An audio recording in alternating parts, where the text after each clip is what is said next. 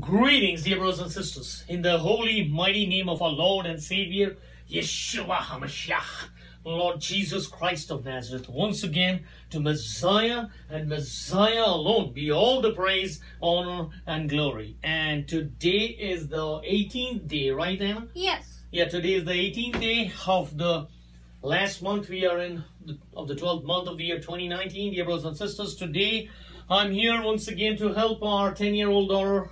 And Messiah wants her to share 3 very urgent visions and 2 urgent words which Messiah gave once again. And we pray over every visions and words, dear brothers and sisters, as the Lord leads us. That's how we share once again. And Lord Messiah, Lord Jesus Christ, his message is consistent once again today. Please keep an eye that what he is telling for his bride, what is the message about his return. The message is consistent that his return is soon and very soon. And as a matter of fact, Messiah says it is imminent. And Messiah says, be ye ready for his bride. Oftentimes we are confused with, because we are in the last of the last moments, dear brothers and sisters. Satan will try everything to confuse us, whether it's walking by sight, whether it's walking in flesh, whether it is dishonoring our Lord, our God, our Savior, our Messiah, Yeshua HaMashiach, whether it is distrusting him, whether it is relying on our understanding of fleshly understanding of things, whatsoever the means or mode be, it is ultimately a confusion. It is ultimately the confusion which Satan wants to create in these last of the last moments, dear brothers and sisters. When we see confusion, there will be contention. And when we see confusion and contention, we need clarity. We need clarity because curiosity won't help. We need a formal commitment to the Word of God, not carnality but Christ. Only the Word of God can shed light in these last moments, dear brothers and sisters. The choice is ours whether we are going to trust our flesh or what we hear or what we see, or run after the tangibility, or listen to Lord Jesus Christ and what he is telling about his return, that our faith is about to become sight. It is time to be excited, dear brothers and sisters. It's not time to be divided. It's not time to be giving into the confusion or contention. It is time to be filled with his goodness. It is time to be lost in his love. It is time to look up. It is time to praising our Savior all the day long in its true sense. It is time to ask the Lord, fill me with your joy so that your joy overflows. I'm super saturated. I get super saturated with your joy so that it spills over to all my fellow brethren, all our fellow brethren. Have we prayed that lately, dear brothers and sisters?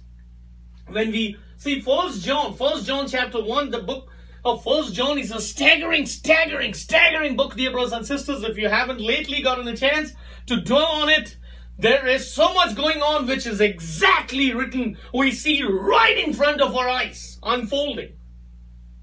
When we think about prophecy, we think about wars and famines and all the seismic activities, volcanic activities. That's just one part of it. And that's not even the major part of the end-time prophecies, dear brothers and sisters. The major part of end-time prophecy we will find in book of 1 John. We will find in book of 1 Peter and 2 Peter, mostly 2 Peter, book of Jude. Messiah's end-time briefings, that's where we will find the major part of these end-time. Especially book of 1 John is the book, dear brothers and sisters, if you haven't revisited lately, please do pray over. We highly implore you, please do go for it. And please take some time. Please ruminate on those. Please meditate and ruminate on those, what John is recording in the book of 1 John, the epistle of 1 John. So as he starts, he says, the first 4 verses, he says, the title given is what was heard, seen, and touched. He says that which was from the beginning, which we have heard, which we have seen with our eyes, which we have looked upon, and our hands have handled concerning the word of life. The life was manifested, and we have seen and bear witness and declare to you that eternal life which was with the Father and was manifested to us, that which we have seen and heard, we declare to you.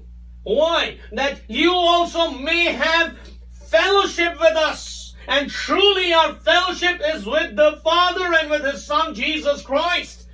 And these things we write to you that your joy may be full. That your joy may be full, dear brothers and sisters. As we were looking in the book of 1 Peter, we are in the 1 Peter chapter 3 verse 15, still of course there. We see the imperative for apologetics, that be ready to witness. When Messiah calls us to be His witnesses. When some Christians, some true born again believer hear this word, they start worrying. They worry that they need exceptional skills, or they need to get equipped, going to understanding the Bible all through or having some exceptional charisma in order to share the good news with others. Yet, as we see in 1 John chapter 1, the first 4 verses, yet, to witness is not to merely speak of the plan of salvation to someone. That's what we understand from the first 4 verses. Because the word witness literally means to see, hear, or know by personal presence and perception. To testify, bear witness to, give or afford evidence of. It's just not about a head knowledge. It's about the personal perception. How personally are we touched by Lord Jesus Christ, which we share. When John wrote that he was sharing what he had experienced firsthand. It is not about parroting words, dear brothers and sisters. It's a first-hand experience which John was sharing, as we saw in the first 4 verses. He was saying, I am full of joy because of the experience of knowing Messiah. And I want to invite you to share in that joy. He was not offering them a one-time deal. He was not offering them the one-time smartphone single-tap salvation. No, he was not. He was inviting them to the personal experience of sharing the joy of Jesus Christ. The joy of Jesus Christ. And that is a personal experience. When we are madly, when we are crazily in love with someone, dear brothers and sisters, we are so excited about the relationship and time spent together, aren't we? We always want to spend time with that person. It feels so good, aren't we? Likewise, when we are all out, madly in love with our Lord Jesus Christ, you can't keep to yourself the joy that comes from knowing Him. It spills over, bearing witness and strengthening other believers. It is not the contention, it is not the doctrinal enforcement, but it is the joy of Jesus Christ which draws people to Lord Jesus Christ. In fact, as you give testimony of who God is and how He is working in your life, it makes no difference whether you speak quietly or with great exuberance, dear brothers and sisters. If you have gotten a chance, or if you're contemplating, if the Spirit of God is leading you, but then you are feeling that I am not well equipped to talk in your workplace, wherever you are, or wherever, to your friends or families, wherever you are.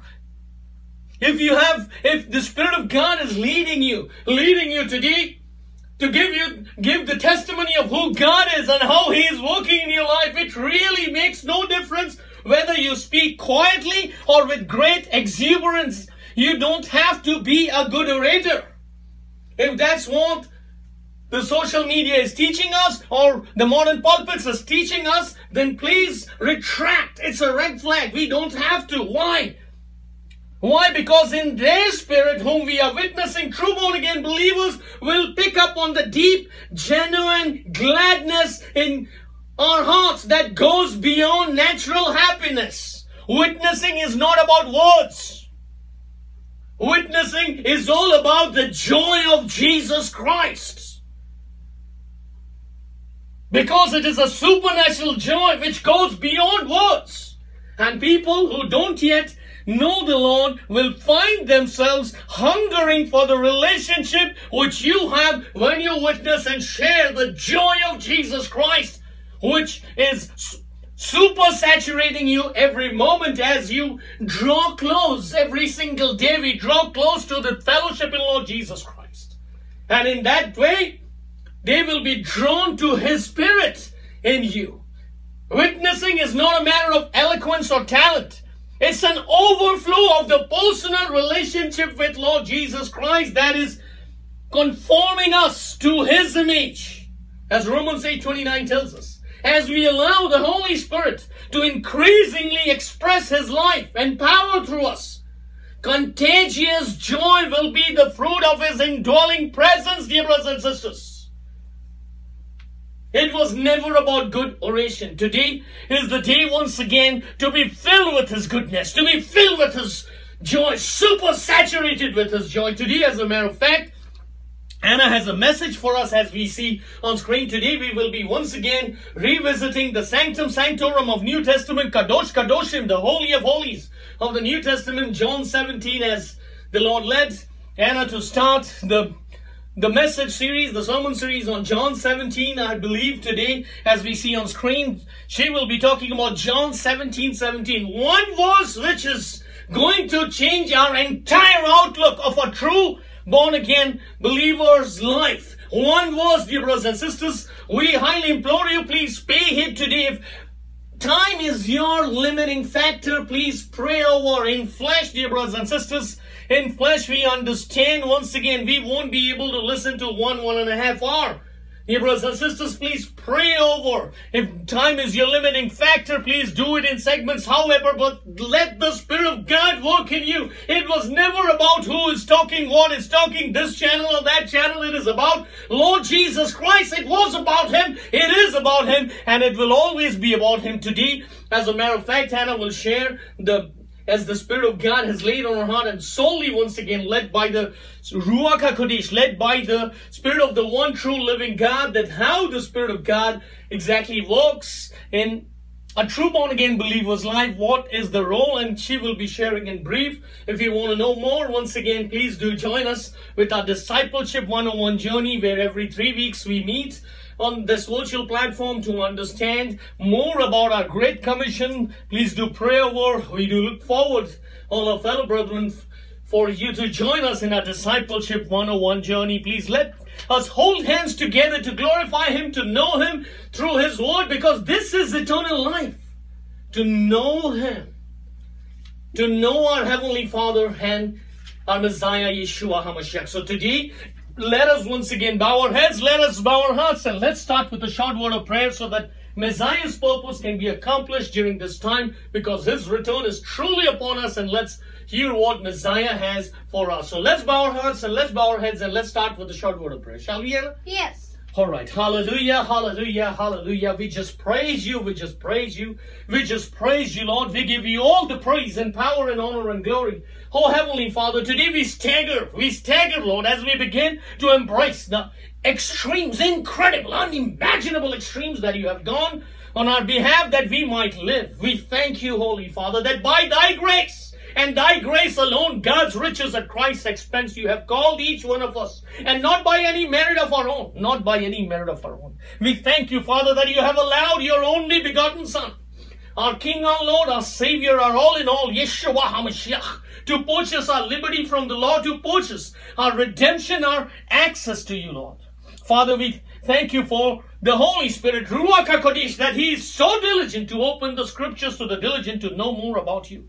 We pray, Father, today that if you would please increase in each one of us, in every single of our dear fellow brethren, as we bring all our dear brothers and sisters in your presence, we pray, Lord, please, if you would increase in each one of us, give us a new appetite, a renewed hunger, Lord, for thee and thy word, that we each may grow in thy grace and knowledge, in the grace and knowledge of our Lord. But also, Father, we each might be more discerning, more perceptive to what you precisely have for each one of us in the days that remain, Lord. We thrill, Father, today as we discover in your word the exciting demonstrations of your precision and your love. And yet, Father, as we behold our horizon and we sense the urgency of the perilous times, Lord, we are living in, we do seek discernment, Father. We do seek discernment that we might know what it is you would have each one of us do, Lord.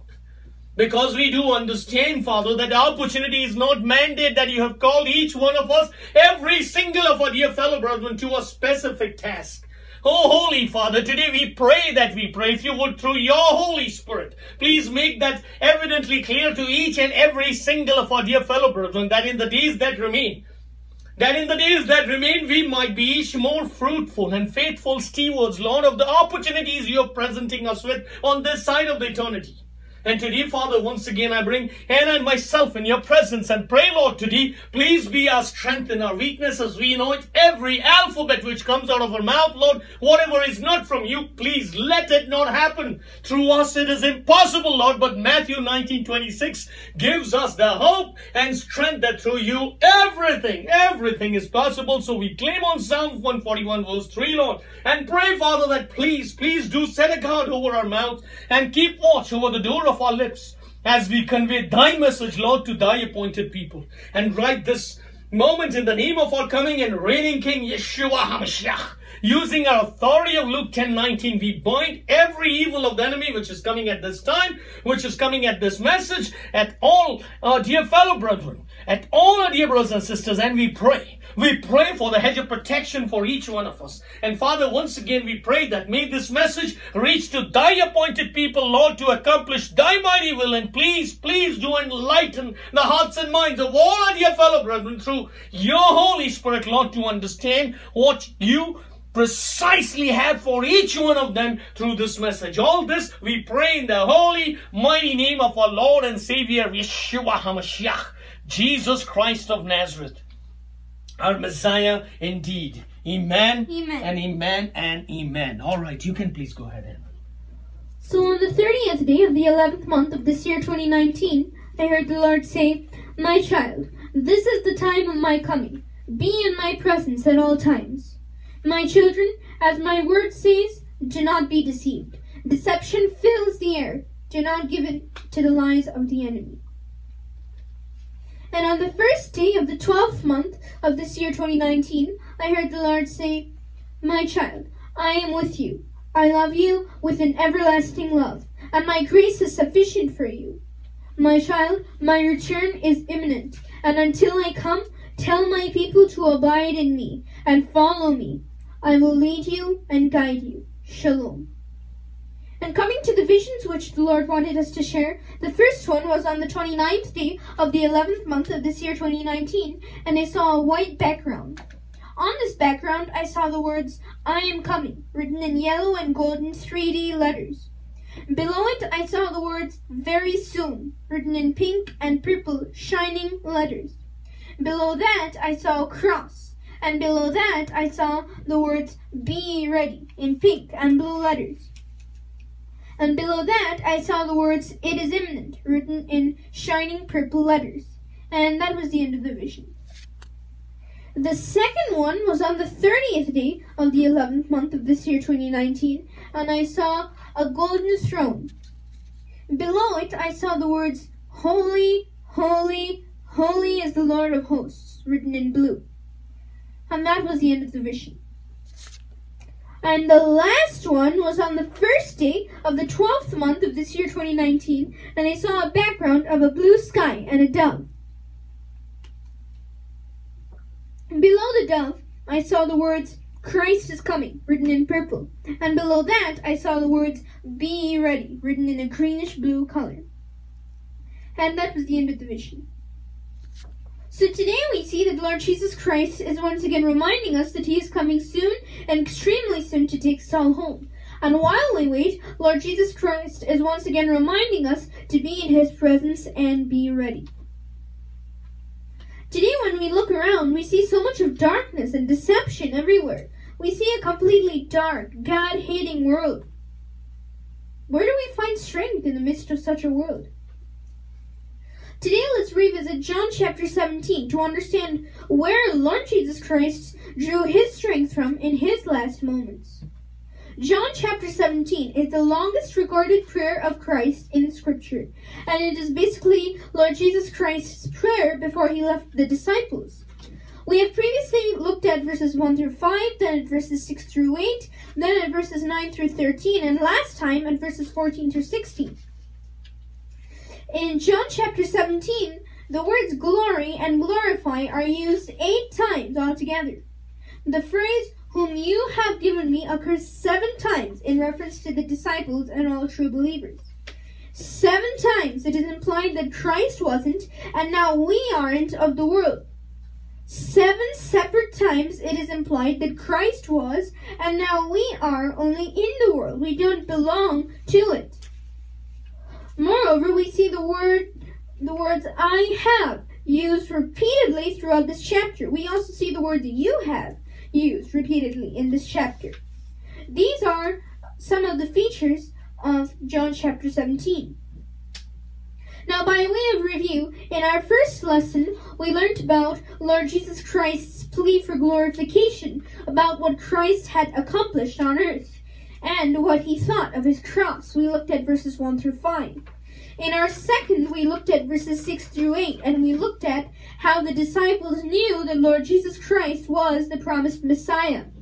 In our third, we looked at verses 9 through 13, and we looked at what the world is to a true believer, to one who has been truly born again. And last time, in verses 14 through 16, we looked at what it really means for a true believer not to be of the world, what we learn about it from Christ himself, and how a believer should live with regards to the world. This time we are going to look at verse 17, and we will learn more about the sanctification ministry of the Holy Spirit and about the Word of God, and how they are linked together. Before we jump in, we remember that John chapter 17 can be divided into 3 parts. Christ's prayer for himself, verses 1 through 5, Christ's prayer for the 11, verses 6 through 19, and Lord Jesus Christ's prayer for all true believers, verses 20 through 26. So we are basically in Lord Jesus Christ's prayer for his 11 disciples who were with him at that time, because Judas Iscariot had already left by that time. Last time we left off at that place where Lord Jesus Christ declares that his followers are not of the world because he wasn't. And continuing from there, in verse 17, Lord Jesus Christ prays, sanctify them by your truth. Your word is truth. So what is Lord Jesus Christ trying to say here? It seems like a very simple verse. Basically, Lord Jesus Christ's petition that the Father would sanctify true believers by his word, the ultimate truth. That is a correct understanding of the verse from the surface, but if we go deeper, we will see that it leads us to understand more about the Holy Spirit, sanctification, and the Word of God. So let's understand what this verse is telling us. We are talking about the sanctification ministry of the Holy Spirit. So in order to understand this, we need to first understand who the Holy Spirit is. The Holy Spirit is the third person of the Holy Trinity. He's a person, he's God. We understand from the scripture that we serve a 3-in-1 God. Not 3 different gods, but one God in 3 persons. Father, Son, and Spirit. The word Trinity comes from the Latin tria, or tris, meaning 3. We get a picture of the Father from the Old Testament, a picture of the Son from the New. Although both are all across the scriptures, but we get a bit clearer view of the Father from the Old Testament and of the Son from the New. But many of us today, even as true believers, don't understand much about the Spirit of God. So let's take a look at some scriptures which tell us about the Spirit of God. Genesis chapter 1 verse 2 tells us, the earth was without form and void, and darkness was on the face of the deep, and the Spirit of God was hovering over the face of the waters. Psalm chapter 51 verses 11 and 12 tells us, do not cast me away from your presence, and do not take your Holy Spirit from me. Restore to me the joy of your salvation, and uphold me by your generous spirit. Isaiah chapter 11 verse 2 tells us, The Spirit of the Lord shall rest upon him, the Spirit of wisdom and understanding, the Spirit of counsel and might, the Spirit of knowledge and of the fear of the Lord. Isaiah chapter 42, verses 1 through 4. Behold, my servant whom I uphold, my elect one, in whom my soul delights. I have put my Spirit upon him. He will bring forth justice to the Gentiles. He will not cry out, nor raise his voice, nor cause his voice to be heard in the street. A bruised reed he will not break, and smoking flax he will not quench. He will bring forth justice for truth. He will not fail, nor be discouraged, till he has established justice in the earth, and the coastlands shall wait for his law. Matthew chapter 10, verses 19 and 20 tells us, But when they deliver you up, do not worry about how or what you should speak, for it will be given to you in that hour what you should speak. For it is not you who speak, but the Spirit of your Father who speaks in you. Luke chapter 11, verse 13. If you then, being evil, know how to give good gifts to your children, how much more will your heavenly Father give the Holy Spirit to those who ask him? John chapter 14, verses 16 and 17. And I will pray the Father, and he will give you another helper, that he may abide with you forever. The Spirit of truth, whom the world cannot receive, because it neither sees him nor knows him. But you know him, for he dwells with you and will be in you. John chapter 15, verse 26. But when the Helper comes, whom I shall send to you from the Father, he will testify of me. John chapter 16, verse 13. However, when he, the Spirit of truth, has come, he will guide you into all truth. For he will not speak on his own authority, but whatever he hears, he will speak, and he will tell you things to come. Romans chapter 8, verses 1 through 9. There is therefore now no condemnation to those who are in Christ Jesus, who do not walk according to the flesh, but according to the Spirit. For the law of the Spirit of life in Christ Jesus has made me free from the law of sin and death. For what the law could not do, in that it was weak through the flesh, God did by sending his own Son in the likeness of sinful flesh on account of sin. He condemned sin in the flesh, that the righteous requirement of the law might be fulfilled in us who do not walk according to the flesh, but according to the Spirit. For those who live according to the flesh set their minds on the things of the flesh, but those who live according to the Spirit, the things of the Spirit. For to be carnally minded is death, but to be spiritually minded is life and peace. Because the carnal mind is enmity against God, for it is not subject to the law of God, nor indeed can be. So then, those who are in the flesh cannot please God. But you are not in the flesh, but in the Spirit, if indeed the Spirit of God dwells in you. Now if anyone does not have the Spirit of Christ, he is not his. 1 Corinthians chapter 3, verse 16.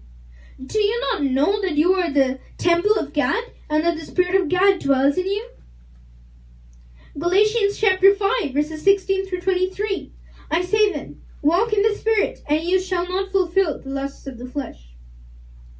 For the flesh lusts against the Spirit, and the Spirit against the flesh, and these are contrary to one another, so that you do not do the things that you wish. But if you are led by the Spirit, you are not under the law. Now the works of the flesh are evident, which are adultery, fornication, uncleanness, lewdness, idolatry, sorcery, hatred, contentions, jealousies, outbursts of wrath, selfish ambitions, dissensions, heresies, envy, murders, drunkenness, revelries, and the like, of which I tell you beforehand, as I also told you in time past, that those who practice such things cannot inherit the kingdom of God.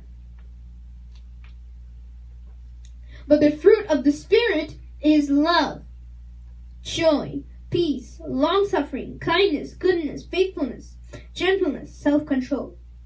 Against such there is no law. Ephesians chapter 1, verses 13 and 14. In him you also trusted, after you heard the word of truth, the gospel of your salvation, in whom also, having believed, you were sealed with the Holy Spirit of promise, who is the guarantee of our inheritance until the redemption of the purchased possession, to the praise of his glory. So hopefully we understand from these scriptures that the Holy Spirit is a person. He is not just some force or air or something without substance. He is invisible to us in this flesh, but he's a person. And he possesses all the attributes of God, because he is God, being the third person of the Trinity. Our fleshly minds can't wrap around the fact that even though he's a real person, he actually lives inside us and lives inside every true believer.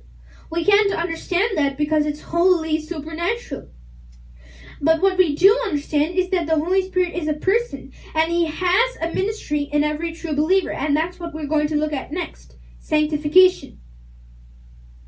We have often talked about 3 tenses of salvation: justification, which was done at the cross of Calvary. We can call it as being saved from the penalty of sin. Most of us stop there, but there's more, and we will also take a look at the scriptures which tell us about it. Sanctification is the present tense. We are being saved from the power of sin day by day by yielding to the indwelling Holy Spirit. And glorification is the future tense, which will take place at rapture. We will be saved from the very presence of sin. Does the scripture support all this? Let's take a look at scriptures which imply to us that there are 3 different tenses of salvation. The past tense. Ephesians chapter 2 verses 8 and 9. For by grace you have been saved through faith, and that not of yourselves. That is the gift of God, not of works, lest anyone should boast. Romans 8:24. For we were saved in this hope, but hope that is seen is not hope. For why does one hope for what he sees? For the present tense, we have 1 Corinthians 1:18. For the message of the cross is foolishness to those who are perishing, but to us who are being saved, it is the power of God. 2 Corinthians chapter 2 verse 15. For we are to God the fragrance of Christ among those who are being saved and among those who are perishing. And the future tense, 1 Corinthians chapter 3 verse 15. If anyone's work is burned, he will suffer loss, but he himself will be saved, yet so as by fire. Romans chapter 5 verse 10. For if when we were enemies we were reconciled to God through the death of his Son, much more, having been reconciled, we shall be saved by his life. So let's talk a little about the present tense, sanctification. We get to know from various places across the scripture that the Holy Spirit indwells every true believer. We see that in Romans chapter 8 also. And why is he there? 1 John chapter 2 verse 6 tells us, he who says he abides in him ought himself also to walk just as he walked. Can we do that by ourselves? All of us know the answer. But this is a scriptural mandate for every truly born again believer. And that is why the Holy Spirit is so very necessary. Every truly born again believer knows the still, small voice of the Holy Spirit, which tells us when we are knowingly displeasing God. Yielding to the Spirit of God means listening to that still, small voice. Why is this so important? Because that is keeping us from getting into our flesh and doing what God doesn't want us to do. And thus it is helping us to become more and more like our Lord, which is the entire goal of the Christian life. We see across the scriptures many instructions that God gives us, which today we often call legalism, but actually it all happens as we yield to the Spirit of God. And here in John chapter 17 verse 17, we see that sanctification happens through the Word of God. What does that mean? That means that we need the Word of God, that when we read the Word of God and let the Spirit of God unfold it to us, we understand just what God expects of us. And then the Holy Spirit helps us to live that life by transforming us bit by bit to make us more Christ-like. And that is why the Spirit of God and the Word of God are inseparable. So the next thing we need to understand is the Word of God. If this is what we are sanctified by, then we have to know about its significance. So the Word of God. Today the Bible is something we don't talk or hear much about. The Word of God, however, is the ultimate truth. But how can we know that the Bible is true? It doesn't at all look like that. Why? Because when we are reading it with a fleshly perspective, it is full of the most strange stories. But the Bible isn't a storybook. It is the Word of God. And everything it says is completely true. But how can we be sure that it is really true? And what is the difference between it and some other book? The first way we can know the difference between the Word of God and any other book is because what the God of the Word says happens. In no other religion can any idol fulfill what he says. What he says will not happen or come to pass. And today it is unfortunate to see that even the majority of Christians are following their own picture of God, not as the Scripture describes. But when we ask the Spirit of God to open the Scriptures to us, laying aside all our thoughts and ideas, we will see it coming alive in us. For example, if the Bible says, "Do this and you will be blessed," when we sincerely follow the instruction diligently, we will be blessed beyond our comprehension. And this blessing is not our fleshly view of the word blessing. It is God's blessing, not our fleshly desire. Furthermore, the Bible is different from every other book because you can read it over and over again and still not know everything. For any other book, once you read something and learn it, that's it. You can't keep going back to that same passage and learn something new every time. That just doesn't happen. But when we open our Bibles with a word of prayer, asking the Spirit of God to open it to us, we can keep going back to a certain passage over and over and over again, any passage. And every time we will learn something new. Why can't any other book do this? Because only the Bible is the Word of God. All Scripture and only the Scripture is given by inspiration of God. The Bible isn't a book of history, theology, or some other kind of study. It contains those, but it is not that. The Scripture is for the purpose of showing us who God is and how He wants us to live. And it sanctifies us because it shows us the places we need to pray that God would help us be more like Christ. And the Holy Spirit will activate that in us as we yield to Him day by day. Today as we end, let us remember that sanctification is the will of God for us, as we see in 1 Thessalonians chapter 4, verse 3. And the reason why God has saved us, as we see in Romans chapter 8, verse 29. Let us yield to the Spirit of God today. And before we end today, here are a few questions for us to examine ourselves. Number 1, what is John chapter 17 about? Number 2, what is the point of verse 17? Number 3, what is sanctification? Is it for every true believer or only some? And is it optional? Number 4, are the Holy Spirit and the Word of God separable? Why or why not? And number 5, what did Lord Jesus Christ mean when He said, "Sanctify them by your truth"? Lord Jesus Christ is coming extremely soon. Today let us be in His presence and trust in Him. And today let us fight the good fight, keep up the faith, and finish this race strong. Thank you everybody for viewing us, and may Lord Jesus Christ bless you all in abundance. Amen. Amen and amen and amen. Once again, thank you so much, Anna, for reminding us and talking about sanctification, dear brothers and sisters. This was Messiah's prayer moments before death. He is praying for the disciples, for the believers who will be believing. That's you and me, for true born-again believers. Moments before death, this is the wish of a person who is dying. What is it? Father, oh Holy Father, sanctify them by thy truth. What is the truth? The next phrase tells us, thy word is truth. How can we be sanctified? By His word. What does that mean? That means what Peter was telling us in 1 Peter 1:23, dear brothers and sisters. Peter told us what? Having been born again, 1 Peter 1:23. And let us once again, if you have your Bibles opened up, then let us turn to 1 Peter 1:23. And if you have not, let us together, if you would please, turn your Bibles, open up your Bibles to 1 Peter chapter 1 verse 23. 1 Peter chapter 1 verse 23 says, having been born again, not of corruptible seed, but incorruptible, through the word of God, which lives and abides forever. We probably don't get to hear that we are born again through the word of God. We have no understanding about that we are born again through the word of God. What does exactly that mean?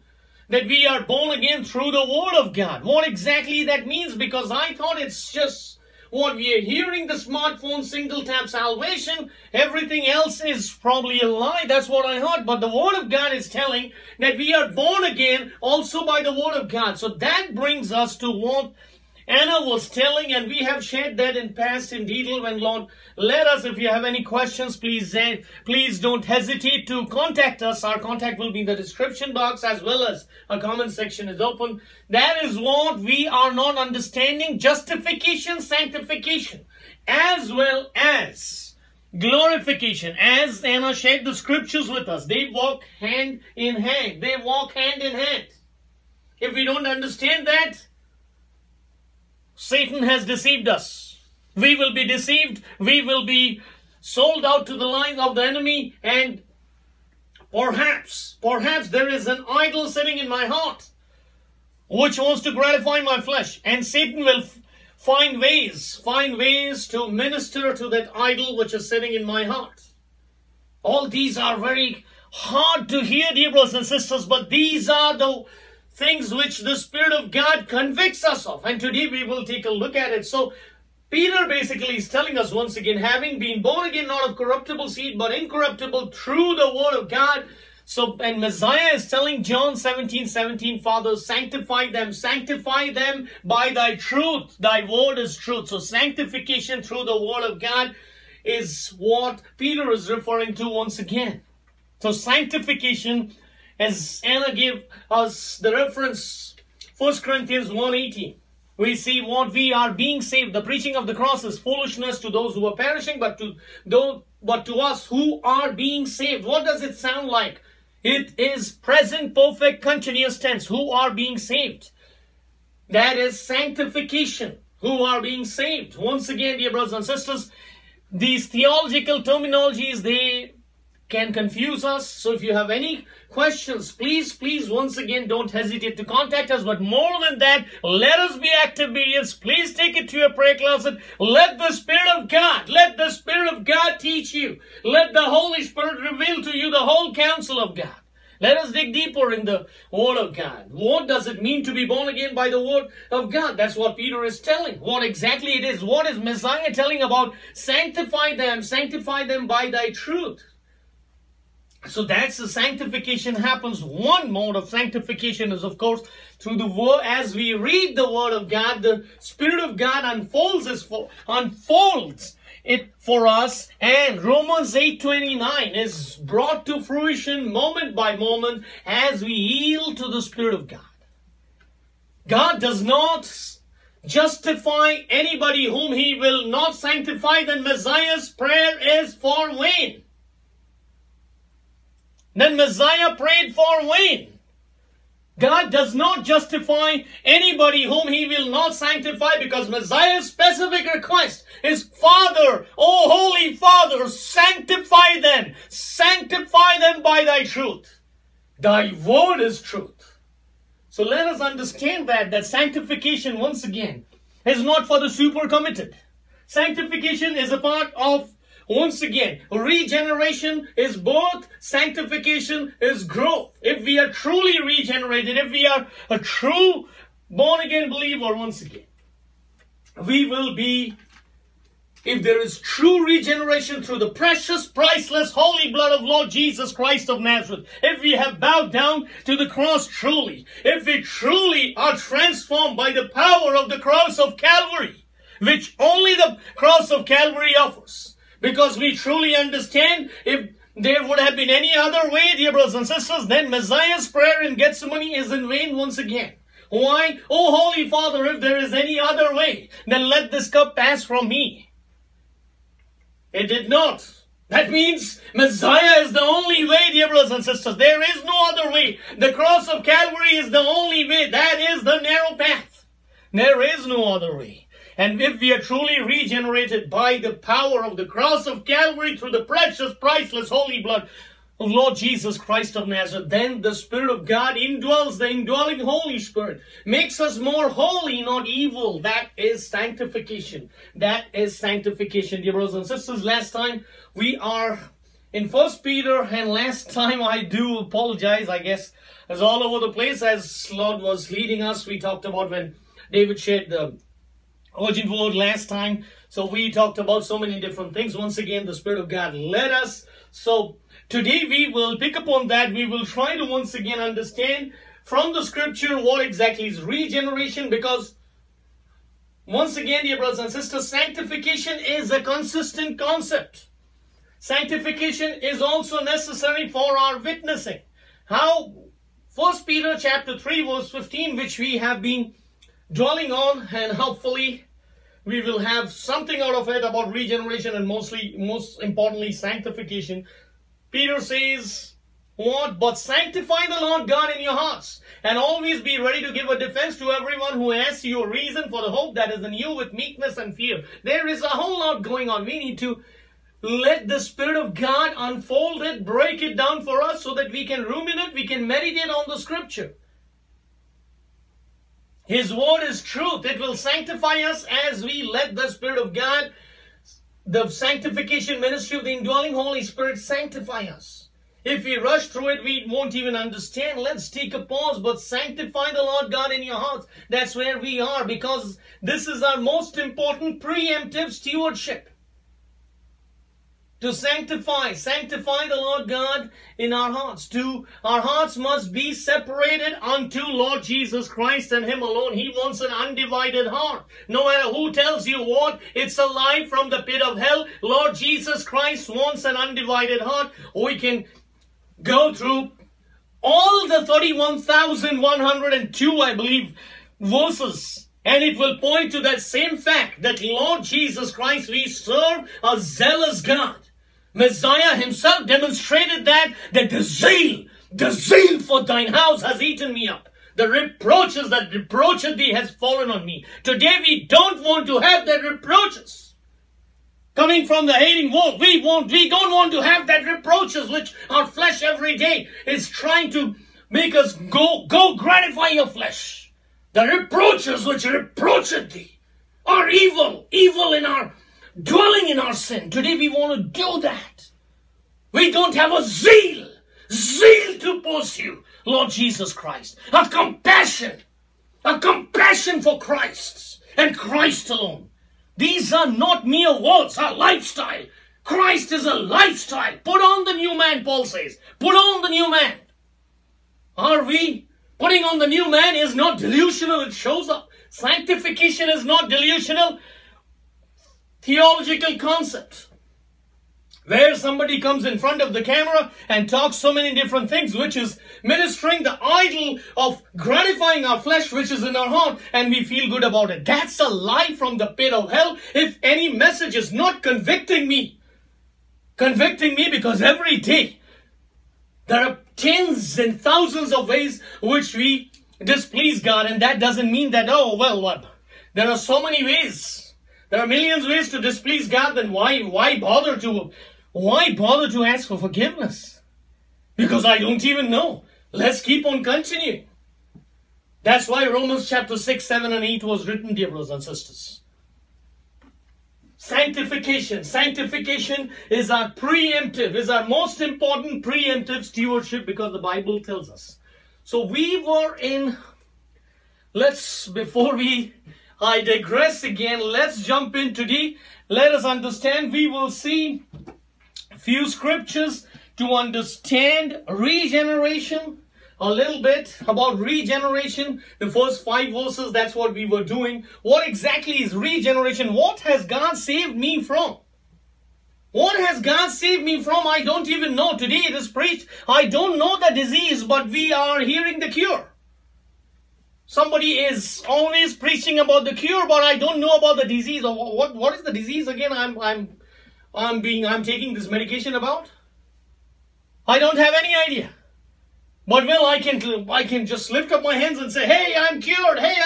But I don't even know what what I was suffering from. And that, once again, it's a clumsy example, dear brothers and sisters, or clumsy way to put it. And once again, that's what, dear brothers and sisters, we need to understand. That's regeneration is something that we won't be able to go through all of it. Perhaps then a rapture will come sooner, dear brothers and sisters. And truly, this is not being facetious. Truly, we are telling that rapture will come sooner if we try to understand regeneration through the scriptures, because it is embedded all across the scriptures, as a matter of fact.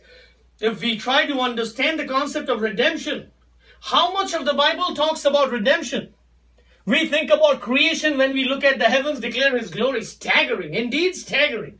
Indeed staggering. How much of the Bible is accounted for the creation account? We see few chapters in Genesis, few chapters in book of Psalms, few chapters in Isaiah, a glimpse in the book of Job.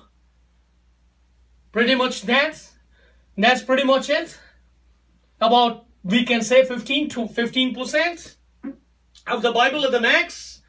But when we come to the thought about regeneration, about redemption, book of Genesis, does it talk about it? Book of Exodus, talk about it. Book of Numbers, does it talk about it? Book of Deuteronomy, Leviticus, what does it? Entire Torah. Then let's go from major prophets to minor prophets, to the books in the history. Does it talk about it? The entire New Testament.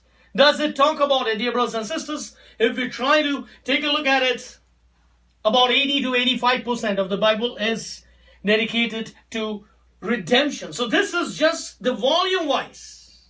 Volume-wise, we are seeing what is so much important, or how much of that portion of the topic of redemption is dedicated to redemption and creation. This is not to tell which is more important. This is to tell how much God has emphasized on it. What did creation cost God?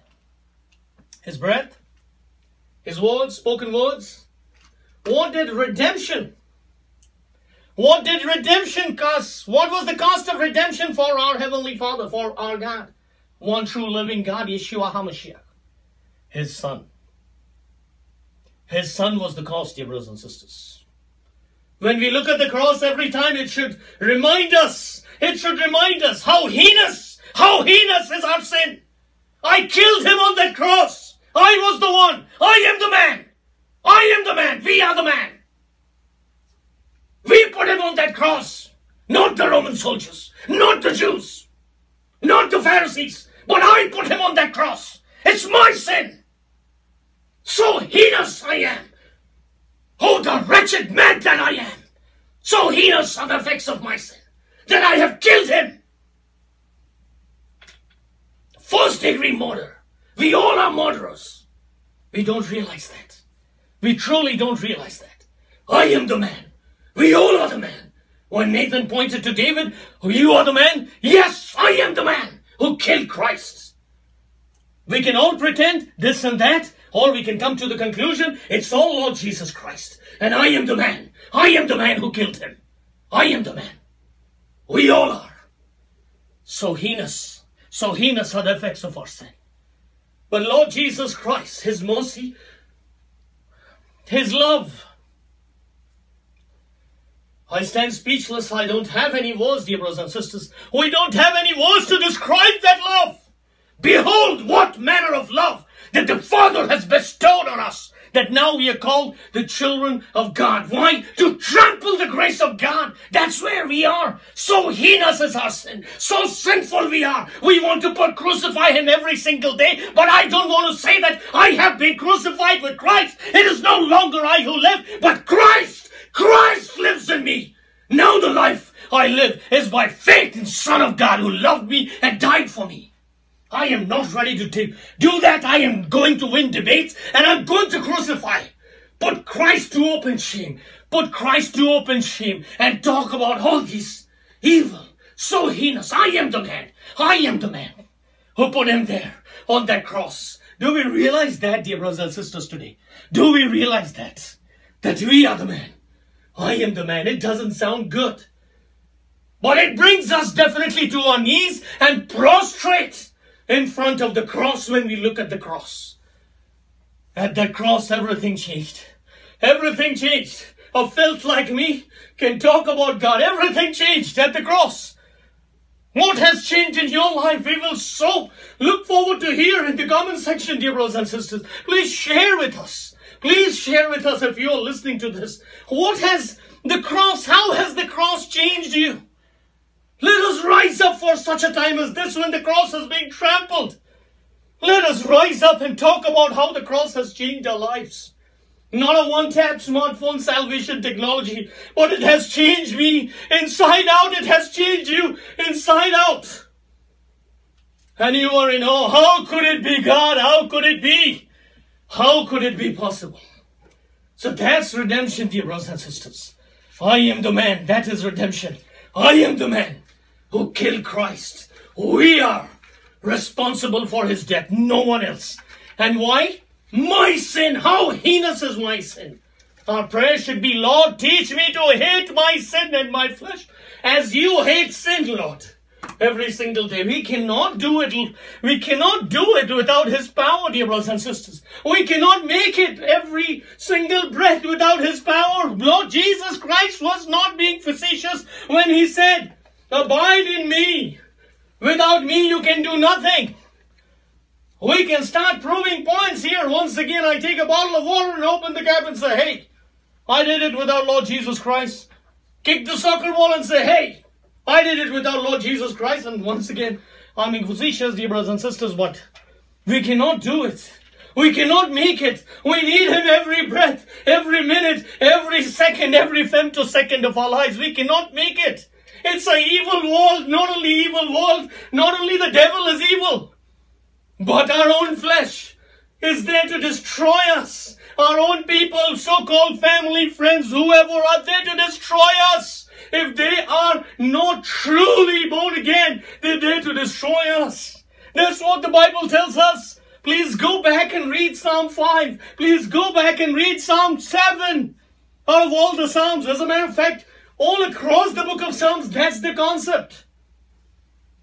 King David was chased by his own friends, by his own family, by his own son. But hands down he took it. I am the man. He took it, yes. Psalm 51 and Psalm 32 tells us the man after God's own heart. Tells us what is that man. He is not a sin. He is not a man without sin. Heinous sin. It's terrible sin. Worse than Saul also. But he's a man after God's own heart. Why? Because when Nathan said, you are the man, hands down, he never spoke another word. He never defended his sin. He never pointed to the cross of Christ. Dear brothers and sisters, Psalm 22, King David wrote Psalm 22. Did he have any idea about redemption? Did he have any idea about Lord Jesus Christ? Dear brothers and sisters, King David, when he talks about blessed is the man whose transgressions are forgiven, Psalm 32, did he have any idea, or are we thinking that he was saved through the law? When we are thinking delusional, we are deceived. Everybody, whoever has been saved by the grace and grace of God alone.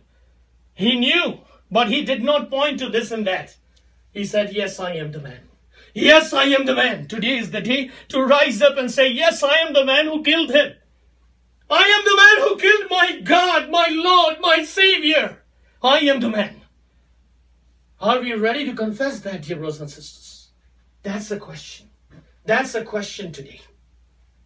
So that's about redemption once again and creation. So we will try to pick up on Ephesians chapter 2, understand about redemption, understand about regeneration, as the Bible tells that today we truly don't understand, dear brothers and sisters, that what has God saved me from? What is the big deal? Why did I need to get saved? What is this big deal about? Today we don't understand the heinous effects of this one-tap, smartphone, single-tap salvation. We don't understand because we don't know the disease. Any cure is okay. We are talking about, and I usually don't give these examples, but let's say we are talking about autoimmune disease or something as dangerous as the demonic as cancer, and then we are telling, well, I can, you know what, I can take this painkiller, I can take this, oh, this is blocking this cyclooxygenous pathway, it's great, it will be okay. And we will have some fancy terminologies there. The doctor can say, all right, you know what, the prostaglandins, how the prostaglandins are being created here. We have to block one of the enzymes. We have these cyclooxygenous 1 and cyclooxygenous 2, and these are the paths will be blocked. It's delusional. The doctor is talking about a painkiller. It's called as COX-1 and COX-2 inhibitor, cyclooxygenous 1 and 2 inhibitor. It's delusional. We don't go and treat for cancer. Listening to doctors like that is delusional, dear brothers and sisters. It's dangerous. It's demonic. That's where we need to understand. That's where we need to understand the disease as the Bible tells us. That is so very crucial. So let's jump in. We, as a matter of fact, started that, and once again, I do keep digressing, dear brothers and sisters. I do apologize. Hopefully the Spirit of God is speaking to our hearts. And that's for each one of us, including me and my family, dear brothers and sisters. So we did look at Ephesians chapter 2, first 3 verses. We will take a look at first 5 verses. Let's read through that together. If you would please turn your Bibles to Ephesians chapter 2. Ephesians chapter 2, first 5 verses. Let's just read through it and let the Spirit of God speak to us. Let's just read through it and let the Spirit of God speak to us. Book of Ephesians is a staggering book, dear brothers and sisters. First chapter itself covers topics about election, predestination, redemption, adoption, the will of God, the 12 mysteries, dispensations, forgiveness, inheritance, and the sealing. And this is just chapter 1. This is just chapter 1. As a matter of fact, when we see Ephesians chapter 1 verses 3 through 14, we will see in Greek it is one sentence, and it traces God's activity in salvation from eternity past, through time, through eternity future, including the mystery of God's will, which was previously undisclosed. So we see that in the first 14 verses. As a matter of fact, Ephesians chapter 1 verses 3 through 14, we see that. And after looking into first 3 chapters, the book of Ephesians is doctrinal, and chapters 4, 5, 6 is practical, dear brothers and sisters. We talked about it, but today let's jump into Ephesians chapter 2. Let's read together. Hopefully you've gotten a chance to open up your Bibles to Ephesians chapter 2. Verse 1 says, and you, that is me, that is you, that is each one of us, and you, every true born-again believer, and you, he made alive. Wait a minute, he says you made alive? Was I dead? Why was I dead? What was I dead to? There lies the answer, dear brothers and sisters. Let today be the day to understand. Why am I saved? More importantly, what am I saved from? Let today be the day. Let today be the fresh, new revelation. If it has not been previously revealed by the Spirit of God, let today the Spirit of God talk to you. Wait a minute. Wait a minute, what am I saved from? We are looking at the cure, the smartphone single tap salvation, and I'm very convinced with it. But let's see what is my disease? I am just trying to take an antibiotic or a painkiller with the fancy terminologies and things like that. Well, you know, this is that, this is a gram-negative bacteria, this is a gram-positive, this is targeting the protein synthesis of the organism, this is that bacteria, this is a wrong, or whatever we are talking about. And these all sounds fancy when the doctor will talk, but really, what is the disease? Does it have anything to do with infection? Does it have, and these are, once again, this is perhaps a clumsy example, but what we are trying to get at, dear brothers and sisters, is sometimes we hear fancy theological terms and it kinds of resonates in us. Then there is a form of godliness and we take it because perhaps there is an idol sitting in our heart to gratify our flesh. And those messages are gratifying our flesh. We feel it good. That's demonic. That's demonic. That's what Christ died for, to set us free from that. And that's what Ephesians 2, chapter 1 through 5. Let's see what God has for us. Hopefully we can go through these 5 verses and it will be a life-changing experience if we let God work, dear brothers and sisters. And you he made alive. So one thing I understand, I was dead. So what was I dead to? Is Paul telling us that? Let's continue. And you he made alive who were dead in trespasses and sins. So I was dead in trespasses and sins. So that should tell us, first and foremost, dear brothers and sisters, all the evil devotion talk about legalism and everything, it ends there. A dead person cannot do anything to be alive. Period. End of the story. Period. End of the story. We never talk about the grace of God being turned into lewdness. That is the end time marker, not grace of God being turned into legalism. That's not the end time marker. Please go and please dig deeper in the scriptures. Book of Jude. Book of Jude first. It has only one chapter, verses 3 and 4 tells us to contend for our faith, not for legalism, but the grace of God being turned into lewdness. We are getting into a delusional, demonic, deceptive times. Damnable heresies are being propagated. It is propagating faster than the speed of light. 186,000 miles per second. That's the speed of light. What if we remember from our high school? But of course now they have come up with all the speed of light, which was C, I guess, and it's still changing. And it's constantly changing, it seems, these days. But let's not get into that again. So, yeah, what is this? What? I was dead. So a dead person cannot do anything. Cannot do anything about works, this and that, to be alive. He made alive. So he has made us alive. We were dead in our trespasses and sins. So if I'm truly alive, then I won't be dead in trespasses and sins, right? Here is the key, dear brothers and sisters. Here is the twisting key once again. What is death? The definition of death, we think it is extinction. It is not. When we are made alive, it doesn't mean that we are perfect now. We are sinless. No, death, the definition of death is not extinction. So it is not talking about that when we will be alive, there will be extinction of sins. The definition of death is separation. Separation. What does that mean?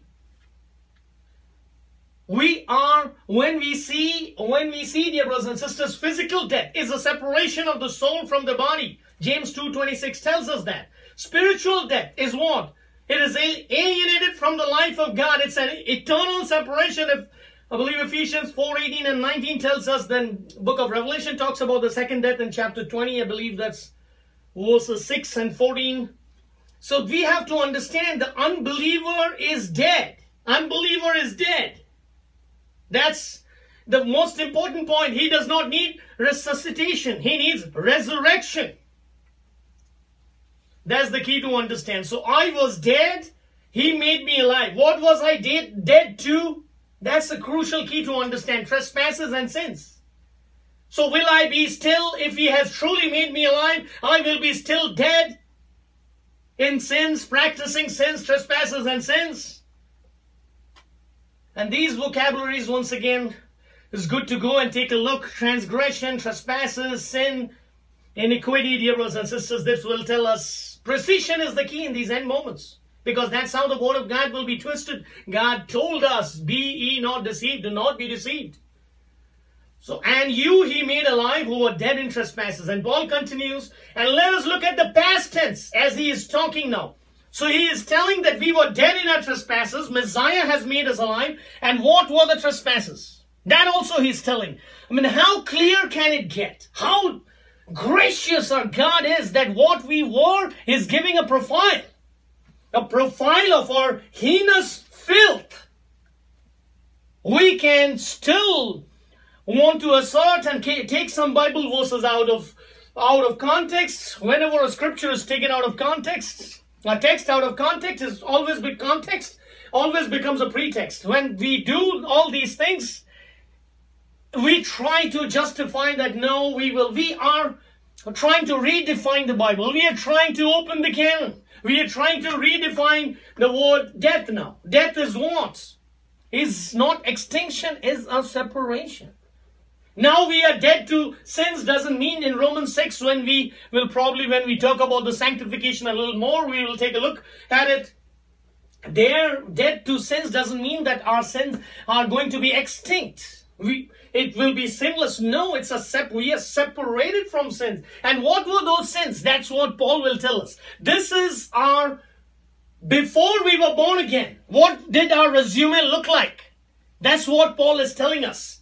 And it should be exactly opposite of that now. But that doesn't happen in one day. From that filthy resume to go to that spiritual resume which God wants, Romans 8:29, is the sanctification process. It's a progressive process. Day by day, we are being sanctified as we yield to the Spirit of God. If anybody is telling anything else, please do check it out, dear brothers and sisters. Read the whole counsel. Let the whole counsel of Scriptures guide you, and only let the Spirit of God, Yeshua HaMashiach, Ruach HaKhodesh, the Spirit of the one true living God, guide you and teach you. Not me, not Hannah, not David, not this channel, nor any pastor, preacher, Bible scholar, whoever it is. But, not an apologetic, nobody.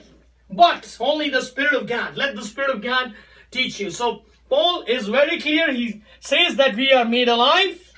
God has made us alive through the precious, priceless, holy blood of Jesus Christ of Nazareth. We are made alive. Why? Because we were dead. We were dead in our trespasses and sins. A dead person cannot do anything, period. There is no question of works and legalism. It should be a period there. But now we have to, Paul doesn't stop there. He is now giving us the resume, how it looked like. And the important thing is to notice on the past tense in verses 2 and 3. Paul is telling now, in which you once walked. So we are not daily walking in willful sin now. We are alive. We are not dead. In which you once walked according to the course of this world. And once again, dear brothers and sisters, this is never an effort of the flesh. It is all we are talking about, the sanctification ministry of the indwelling Holy Spirit. Please let us not get lost. Please, all the deception, all the demonic and destructive heresies and doctrines, please let it not take you away from Lord Jesus Christ, from His message. A consistent message. Father, sanctify them by thy truth. And this is what we are talking about. All the Bible talks about that.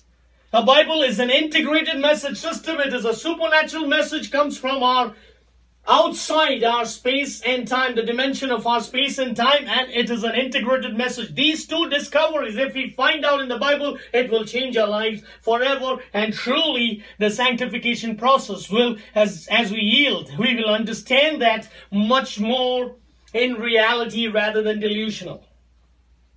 So now let's take a look at our resume, which is terrible, of course, before He made us alive. What is it? In which you once walked. What were those sins and trespasses? So here one thing is clear. God has saved us from sins. Let nobody sell that to you.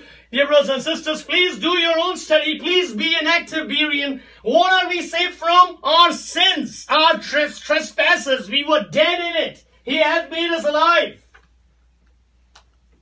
What am I saved from is very important. That is what Paul is telling us. And what are those sins now? In which you once walked according to the course of this world. So being worldly. We were lovers of the world. John 17, that's what Anna was stressing, that Messiah, the line is drawn as clear as it is. That we don't belong to this world. If we don't belong to this world, my life should show it. It's not once again delusional, dear brothers and sisters. So in which you once walked according to the course of this world. So the world will direct our steps, our course, our desires. Satan will put worldly enticements and try to entice us, worldly things, and try to allure us. Is that how I live today? If it is, then there is hope. There is hope. For a true born-again believer, the cross of Calvary will set you free. That's what the cross of Calvary offers. It's not delusional. We can tell it, dear brothers and sisters, experientially and on the authority of the Word of God. Wherever you are today, it's not about being perfect. Never ever. The Bible is filled with sinful people whom God has started a good work in each one of them to sanctify them. It's not about people who tramples on the grace of God. That's what God abhors. All through the Old Testament, that's what we understand, dear brothers and sisters. So let's not get that confused. So in which you once walked according to the course of this world, according to the prince of the power of the air, that's Satan, and the spirit, the satanic, demonic spirit who now works in the sons of disobedience. If we don't want to obey God, then we are filled with the demonic spirit of disobedience. I am dead to sins. I am not made alive. Verses 1 and 2, we can do our own math, and corollary of that should tell us that yes, I am not saved. Period. Dear brothers and sisters, please do your own math. Please come to your own conclusions. Please be, if we are having the logical flow everywhere, why not in the scriptures? And you, he made alive. You were dead in trespasses. All these are in past tenses now. You were dead in trespasses, in which you once walked, according to the course of the world, according to the prince of the power of the air, the spirit now works in the sons of disobedience. Dear brothers and sisters, it's not about perfection of perfect obedience. It's about the will to be obedient. God knows our heart. If we willfully we are preaching disobedience, then obedience is never a requirement, never a factor, all the whatever that is. If we are willfully looking into those options, why do I need to look into the loopholes in the Word of God to commit sin? Is that a resume for a true born-again believer? It's not about being perfection. It's about looking in the loopholes in the Scripture so that I can stay in my sin and justify that. Then how did I understand the power of the cross? How did I experience it? First-handed. I need to truly experience that power of Christ then. So in which you once walked according to the course of this world, according to the prince of the power of the air, the spirit who now works in the sons of disobedience. So that's the spirit of the prince of the power of the air, which is the Satan himself. That spirit, the demonic, satanic spirit, is working in the sons of disobedience who wants to disobey the word of God. That's what Paul is telling. That's something, dear brothers and sisters, these are strong messages. Bible is all about convicting us. Bible is all about telling that I killed my Christ. I am the man. I killed him. He has made me alive. I don't want to kill him every single day, but I want to crucify my flesh, deny my flesh, pick up my cross, crucify, for I have been crucified with Christ. When we talk about the thief on the cross, he was crucified. Am I crucified with Christ? Am I truly crucified with Christ? Or is it just a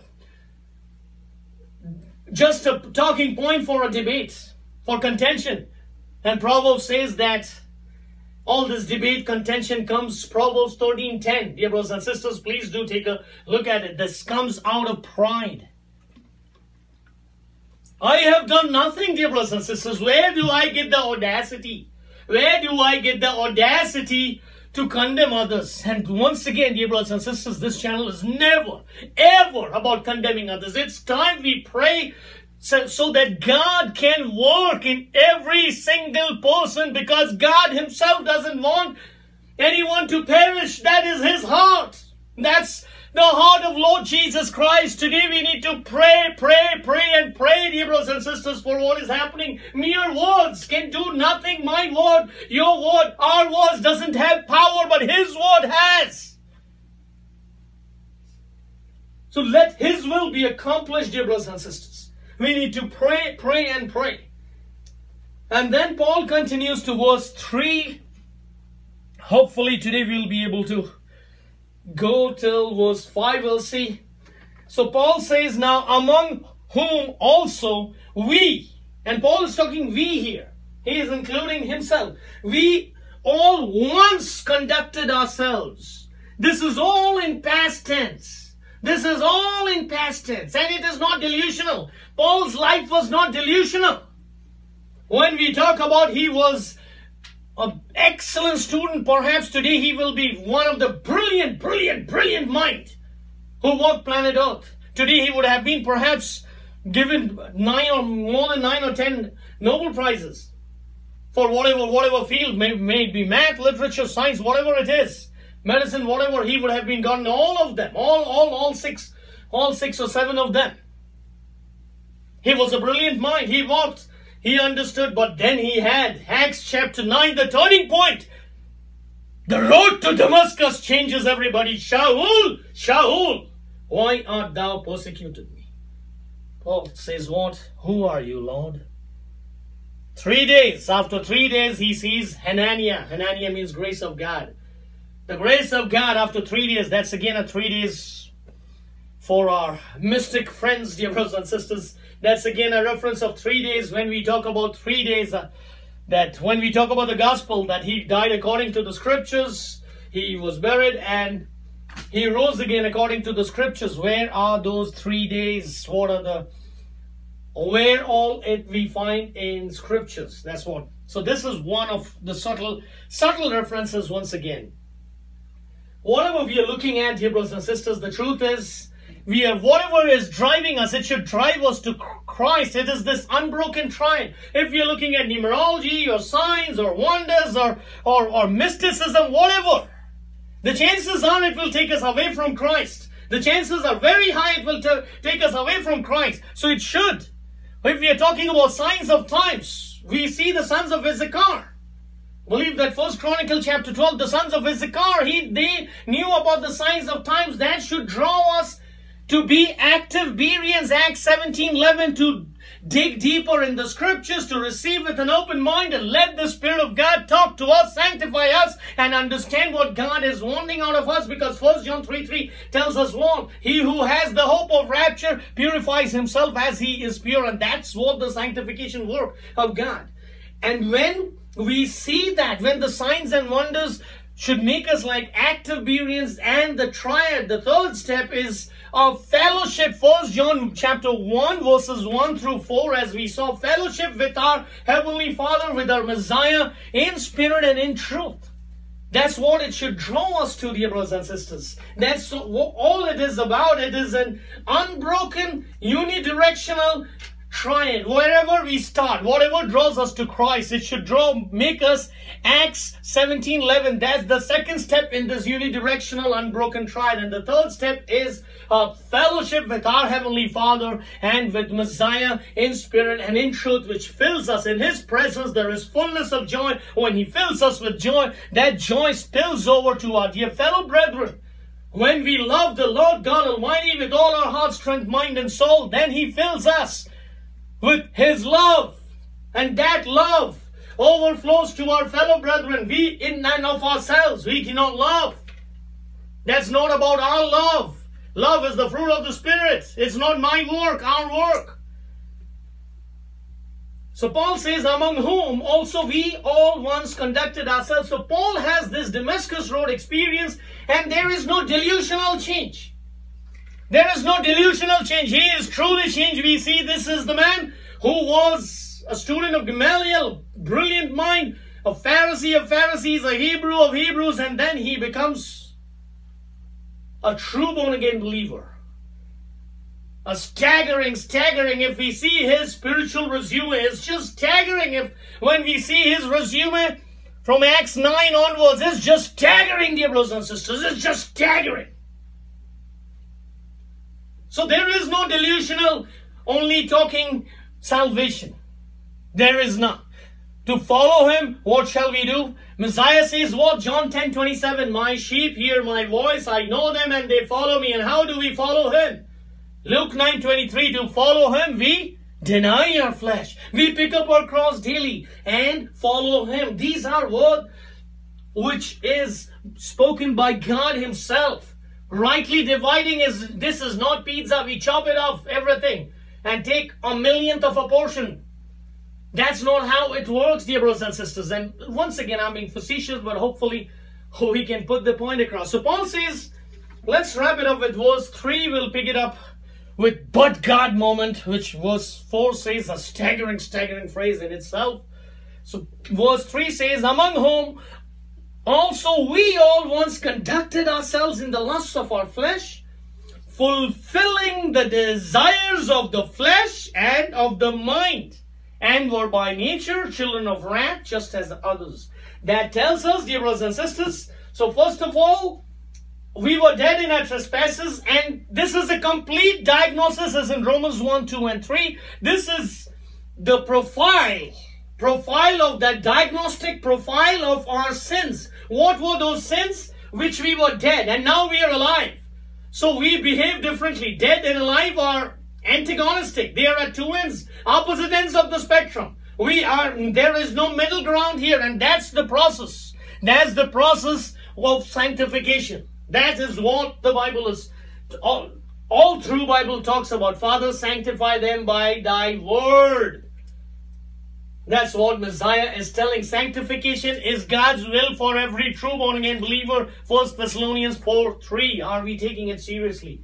That is God's will. So among whom also we all once conducted ourselves. So the profile, if we see, to wrap up, let's take a quick look at the profile. So in which you once walked according to the course of the world, according to the prince of the power of the air, which is Satan, and the spirit who now works, the satanic spirit which works in the sons of disobedience. So disobedience is intrinsically a satanic, demonic spirit, which Paul is telling us. And then he says, among whom also we all once conducted ourselves in the lusts of our flesh. We once conducted. Today are we knowingly and willingly want to conduct and use grace and say that I am a wretched man, I will be staying in that sin? Paul is not telling us that, dear brothers and sisters, among whom also we all once conducted ourselves in the lusts of our flesh, fulfilling the desires of the flesh and of the mind. So this in itself is once again to unfold. Let the Spirit of God unfold that. There is a message there itself, that what does it mean, the desires of the flesh and of the mind. So our mind has certain desires, our flesh has certain desires, our mind, as soon as we see that notification, I know that rapture date, I have cracked it. What does it say? First thing, what is the desire of my mind? No, let me shun it. Let us be honest once again, dear brothers and sisters. We know the honest answer. That's the desire of the mind, and that's just one example. That's just a starting point. And if the Lord leads you, please do a study on the desires of the flesh and of the mind in the scriptures. It will be a staggering study in itself. The desires of the mind and desires of the flesh, in which we once walked. So we need to understand what are the desires of the flesh, what are the desires of the mind, in which we once walked, so that we don't keep on falling in that trap. Satan comes as an angel of light, masquerades as an angel of light. With the cunning craftiness, he deceives us. If we don't know what is the desires of the flesh, desires of the mind, we are there to be, for sure we will be deceived. And were by nature children of wrath, just as others. Why were we children of wrath again? Because we were dead in our trespasses, and exactly what Lord Jesus Christ died for. That is exactly the cross of Calvary offers us. We need to understand today, dear brothers and sisters, what is this disease? What is the heinous, how heinous is my sin that I have killed Christ? And how heinous is it? It's verse 2 and 3, Ephesians chapter 2. Before going to verses 8 and 9, let us do ourselves a favor, dear brothers and sisters. Let us read those first 7 verses. And let us read verse 10 as well to understand. This is not something which we hear, but this is very crucial and important. And hopefully next time we will pick up. So today we saw, and you he made alive. You were dead in trespasses. So why the need for regeneration? Why what we were in? That was in verses 2 and 3. And next time we will pick it up, learn more about the regeneration aspect, what God has exactly done in verses 4 and 5, what God has exactly done. And from there, as the Spirit of God leads, we will learn a little more about sanctification. So hopefully bear with us, dear brothers and sisters. Probably we are taking a longer time in 1 Peter 3:15.